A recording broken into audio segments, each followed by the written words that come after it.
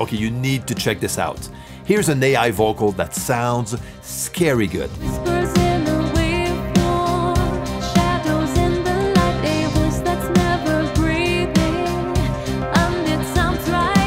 And I can even control every breath, note, voil, and you know what's the best? Is I can also use it straight inside Cubase. Now, AI vocals are evolving very fast, but the big question is, are they a threat or a powerful new tool for music creators like us? Let's find out. So this one is by Dreamtonics and it's called the Synthesizer V Studio 2 Pro, which is a vocal synthesis software, or if you want a voice singing virtual instrument. And the cool thing is that it uses real vocal samples as voices, recorded and licensed by real singers. That is quite impressive. Under the hood, we're talking about a singing synthesis engine blended with AI technology. And let's get the price out of the way. It goes out at $99 US. I'm going to leave the link down below. There's one voice included when you purchase the software, and everything is managed straight on your computer and not on the cloud. You can also purchase extra voices if you wish to. There's a bunch available on the Dreamtonics website. Now, how to use a Synthesizer V2? You can use it as a standalone software or straight inside your DAW, and this is exactly what I'm going to do inside Cubase. Now in Cubase, I can use it as an ARA extension or as a virtual instrument. And how I'm going to use it today is as a virtual instrument, and this is the way I prefer. Anyways, now in this session, I have just a quick 4-chord progression played on the piano with a little melody also played on the piano that I'm going to convert straight into a Synthesizer V2 to generate a vocal.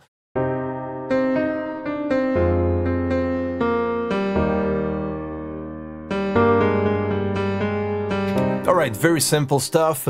Now to create notes inside Synthesizer V2, there are several ways to do it. I can do everything manually if I want to by just double-clicking inside the piano roll section of Synthesizer V2.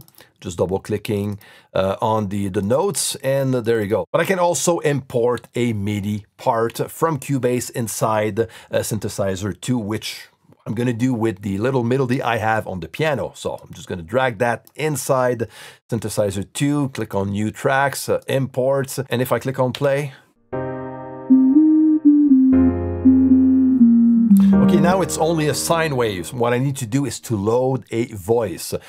So from the top right, I'm going to click on Voice Panel. Let's go with Felicia to see how that one sounds like. La la la la. La la la la.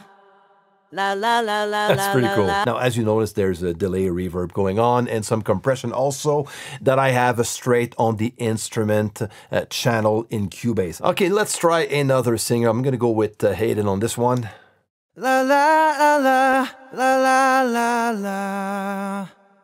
La la la la la la la la. Now I'm gonna have to enter lyrics, and to do so it's very simple. I just need to double click on the first note and start writing some lyrics. And to change note, I'm just gonna click on the tab key on my keyboard, and that's it. So let's go with I tried to sing, but I just can't, which is pretty much the case, you know, for me anyways. I am not a singer whatsoever. All right, so let's try this out. I tried to sing, but I just can't.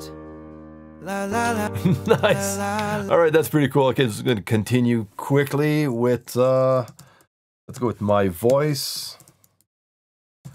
Sounds like a ceiling fan. Now, ceiling is going to go on 2 notes, okay? So what I'm going to do is on the second note, I'm going to remove what's in there and add a plus sign. So that means that the end of ceiling will jump on the higher note. And then let's go with fan. All right, so let's try this out once again. I tried to sing, but I just can't. My voice sounds like a ceiling fan. Nice. Once you have your lyrics and your melody, it's pretty simple to bring everything inside Synthesizer V2. You can simply import a MIDI part like I just did. You can write them down manually, and you can also import an audio recording. Okay, so let's say you have like a recording of yourself singing. You can import that recording inside Synthesizer V2, which I'm going to show you later in this video, so stick around for this one. Now, under the vocal panel, on top of selecting the voice, you can also select the language. Look at that. There's different languages available, like Mandarin, Japanese, Spanish, but let's stick to English. And look at the vocal mode, which is very, very well done. That will change the articulation, expression, the mood of the voice. And every singer will have its own vocal mode. So for example, like Hayden has a clear, a falsetto, a powerful, to name a few. If I go to Natalie, now we have bold, soft, steady, you know, which is pretty cool because those vocal modes are unique to the voice you have selected. So let's try soft, for example. I tried to sing, but I just can't. My voice sounds like a ceiling fan. Okay, let's bring that one lower, see how it goes. And at the same time, look how quick the processing is. It's crazy. I tried to sing, but I just can't. My voice sounds like a ceiling fan. La la la la. That's pretty cool. It's almost in real time. Okay, so powerful. Let's add a bit of that. I tried to sing, but I just can't. Nice. My voice sounds like a ceiling. All right, so you get the idea. Now, inside every vocal mode, you can split that up in 3 different sections. So you can basically change the pitch mode, the timbre mode, or the pronunciation mode separately or all together. Okay, and we'll also have extra parameters we can play around with. So let's try breathiness. I tried to sing, but I just can't. My voice sounds like a ceiling fan. Cool. La la la. Very nice. Now let's go a bit deeper, and I'm going to switch song for this one. Now this is the one you heard at the beginning of the video. It's just a pre-production idea that I decided to use Synthesizer V2 to try out a vocal, you know, a vocal line, and this is what I ended up with. Whispers in a waveform, shadows in the light, a voice that's never breathing, and it sounds right, echoes of a feeling that keep my voice inside. At the bottom, I can change the phoneme strength and timing, which is very well done. And it's very flexible. So let's just try a few things here. Shadows in the Like shadows, for example. shadow. The CH, you know, let's say I find it a bit too loud. I'm just going to bring that down. Shadows in the light, a voice that's never breathing. Okay, now something very cool here is that if you want to add some breaths, okay, to make your vocals sound a bit more natural, it's not going to do it automatically. Okay, you're going to have to do this manually. So for example, if we listen to this part of the vocal, That's never breathing, and it sounds right. okay, this little space is perfect to add a breath. And this is exactly what I did. I just created a note, typed in BR, and now this is what I get. That's never breathing, and it sounds right. And by using the phoneme timing and strength, I can play around with the strength of that breath. So if I find it too loud, I'm just going to bring that down. That's never breathing, and it sounds. Or a bit more strength, maybe. That's never breathing, and it sounds right. This is how much control I have here. It's very impressive. Now, every vocal mode that I have on the voice panel can be applied on one single word or note, all right? And by adding an automation lane at the bottom. I'm going to click on the plus sign, and now by default I have the pitch deviation loudness that I can add automation to, but I can also select any other parameters or controls I have here, okay? And that goes from all vocal modes to some parameters also, like breathiness, tone shift, bold that I added, warm that I also added, and everything I already added automation is in green. Okay, now on this one, I just added some warm on specific words. Well, let's have a quick listen on this one. In a waveform. Okay, originally it sounded like this. In a waveform. Shadow. So I just wanted to add a bit more warmness at the end. In a waveform. And the warm is adding a bit more closeness, I find, you know, a bit like if a singer sings closer to a microphone.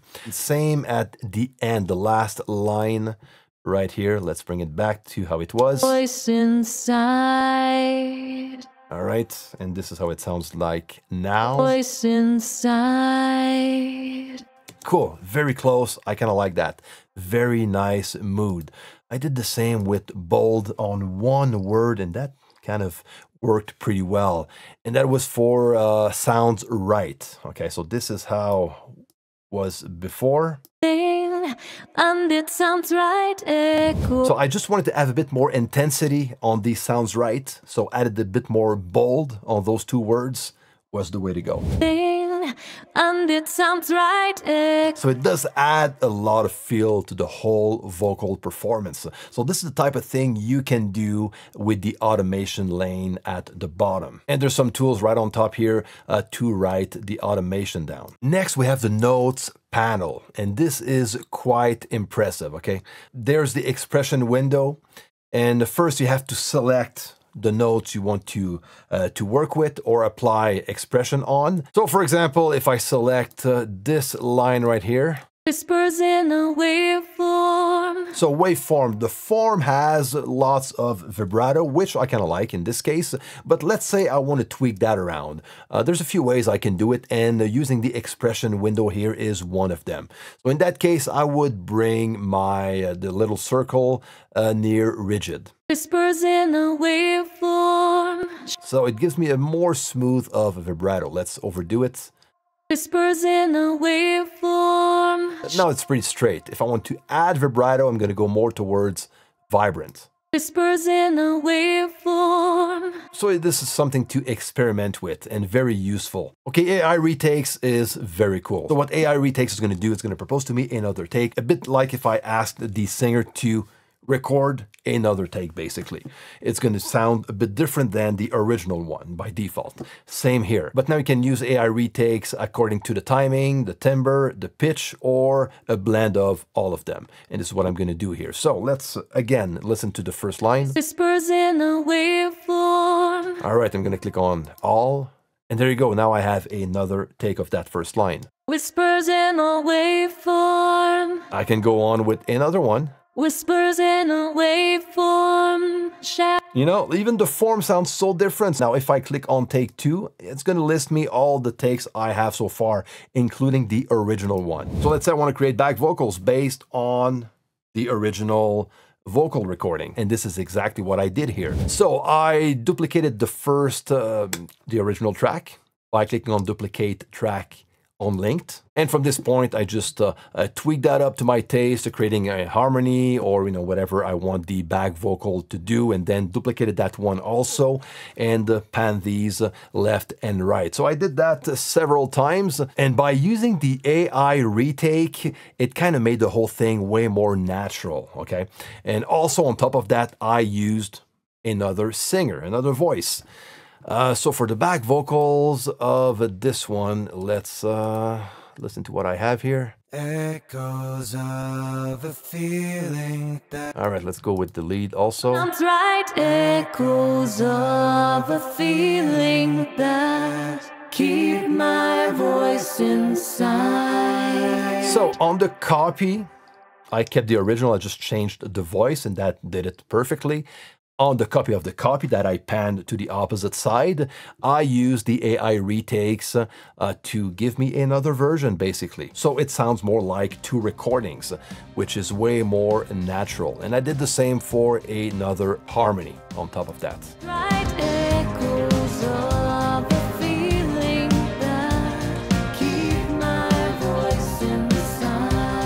Now I'm going to use a real vocal recording to import into Synthesizer V2. So I have this vocal recording.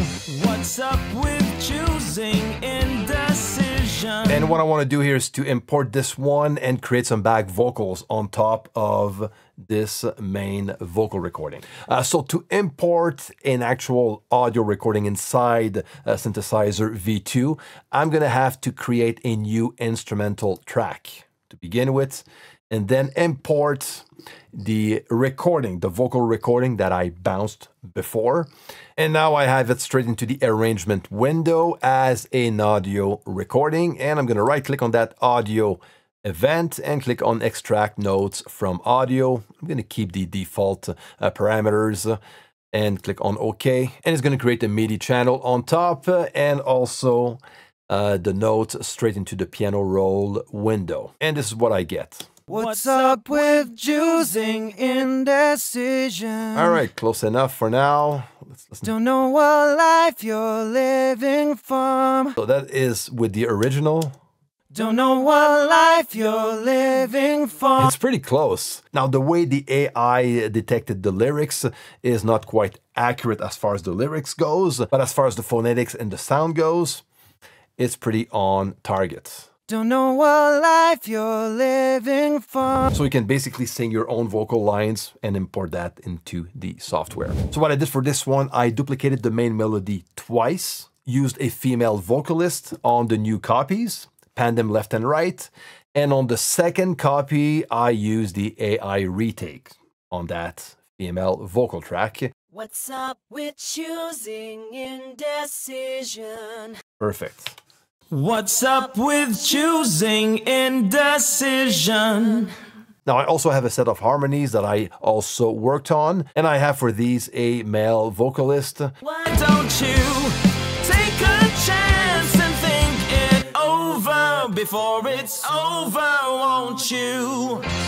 Take a glance into the open, 'cause life's waiting for you there. That's pretty cool. Very impressive. Now, if you want my opinion, this is definitely a tool I'm going to continue working with. So useful, as far as I'm concerned anyways. Now, the way I see these types of tools is the same way I see virtual instruments in general. This tool is not going to write lyrics for you. It's not going to write and generate a melody for you. You're going to have to work that up on your own, okay? But it is a great tool, like especially for someone like me who is not a singer to begin with, but I like to write music. And sometimes when I write melodies and stuff, I don't want to take the microphone and start singing. It's not going to sound the way I'm gonna want that production to sound like. But using a tool like this one is gonna make my life way more enjoyable when producing music, especially when working on vocal melodies, vocal lines, back vocal arrangements, and stuff like that, especially when I'm working on my own, So I can definitely use this tool to lay down a good vocal line on a song I'm working with to send to my favorite singer. But I can also use this tool like I just did to create some vocal harmonies and back vocals on an existing project. And even with a minimum of work I've done so far using it in this video, the results are pretty stunning if you want my opinion. But let me know what you think. Is this the kind of tool you would work with? So again, I'm going to leave the link down below if you want to try it out for yourself. And if you do, let me know how it goes. Until next time, take care and see you.